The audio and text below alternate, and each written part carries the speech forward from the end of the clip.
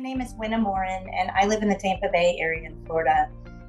I became involved in the fight against targeting our children with the flavored vapes. A few years ago, our son was lured and targeted by flavored tobacco vapes and subsequently had severe health issues after. So I reached out to PAVe and they were really my rock. And I am so honored to be able to introduce Representative Wasserman Schultz as a mother and a breast cancer survivor.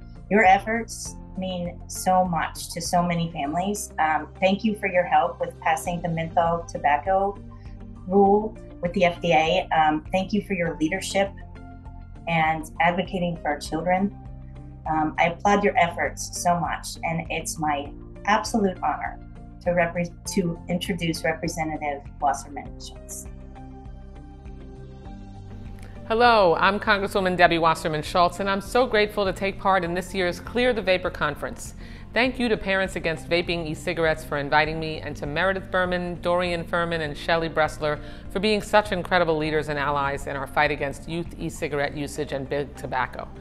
We're all here today to address the very disturbing trend for parents like me, the spike in vaping among children and young adults. Recent FDA and CDC studies indicate that 2.5 million middle and high school students use e-cigarettes. The biggest draw for young adults is flavors, with 43% of e-cigarette users in middle and high schools reporting that they were drawn to them, and roughly 85% report seeking out and only using flavored e-cigarettes. This is not a huge surprise, but it is unacceptable. We clearly still have a serious youth tobacco addiction problem. Knowing the dangers of tobacco and e-cigarettes and hearing these statistics drives me to act. And I want you to know that your mission to prevent the health risks from tobacco use, especially e-cigarettes, is my mission. And here's just some of what I'm doing about it. First, I've repeatedly urged the FDA to finish reviewing all the pre-market tobacco applications for e-cigarettes and use all its powers to remove all unauthorized products from the market until it does complete its reviews. This is the best way forward because these products are on the market illegally right now. But removing access to these products is not enough. We must ensure that children never pick up a vape in the first place. Second, in the House, I've led the Preventing Opportunities for Teen E-Cigarette and Tobacco Addiction Act, or the PROTECT Act, which I plan to reintroduce this month. This legislation takes 3 critical steps to address the youth vaping epidemic. It directs the CDC to implement a national education campaign for children, young adults, parents, and health professionals on the dangers of tobacco products, including e-cigarettes.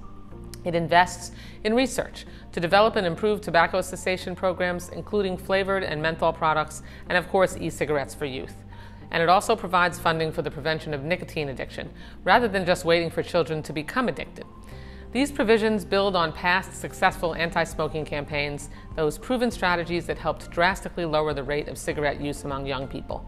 I look forward to making this legislation a reality. Third, I have and will continue to lead and prioritize funding for the CDC's Office of Smoking and Health. This funding supports vital programs to combat youth tobacco use. With this funding, CDC and states can more robustly respond to this public health threat, enhance efforts to reduce tobacco use among disparate populations and places where tobacco use rates are high, and expand education efforts with youth influencers. Unfortunately, rather than provide an increase in funding this fiscal year, Republicans eliminated all funding for the program. Rest assured, I'll do all I can to make sure this program remains funded and continues to address growing youth e-cigarette use. Fourth, I pushed the FDA to address the market flood of non-tobacco or synthetic nicotine products. Inadequate enforcement has made these widely available, and again, they appeal to our youth.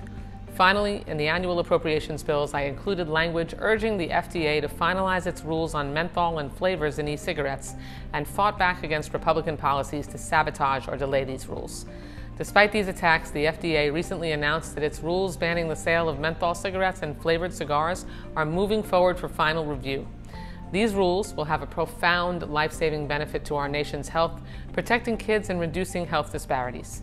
This is yet another clear demonstration that we have a strong champion against e-cigarettes in the White House.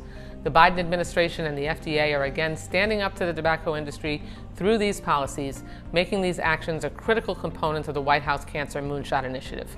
Through education, resources, and guidance, we must ensure our children never pick up a vape in the first place.